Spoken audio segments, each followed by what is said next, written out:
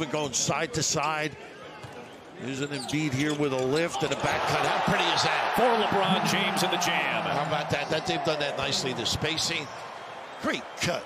Omot, a quick trigger from Cole, and the long rebound to Holiday. A quick outlet feed for LeBron. Too easy. Using the whole floor, a little run out. Big time bang. And what these guys have been able to do with their lives. Well, Dang, for example, sacrificing, contributing. How about him? Doesn't need much space, does he? Steph. Well, they are playing confidently. That's an angry drive by It sure was.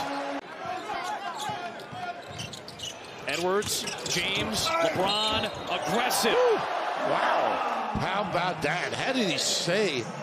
Probably watch them press at the end of this, see if they can get another one after the free throw. Boy, he is strong. Goodness. Lower that shoulder.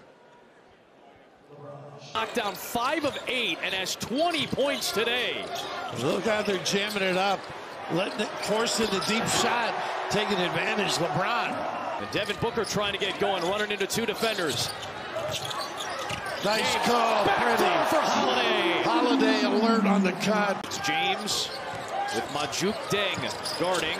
Curry moving away from the ball to get the 3. He circled the floor, step, nice bumps on the baseline. LeBron with the patience to find them. Step, delivers. Bigger part, Jackson McCoy working against Holiday, who knocked it free and saved it to James. What a play by Drew Holiday. James with the jam and a foul. Wow. A flex from LeBron James to try to reignite the United States. A terrific play right here. Just look at this strength. The quickness. 39. My goodness, Jack Benny would envy him.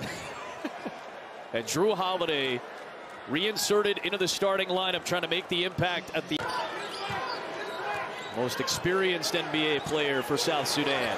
And his former teammate with the Lakers, LeBron James, hits the 7th US 3.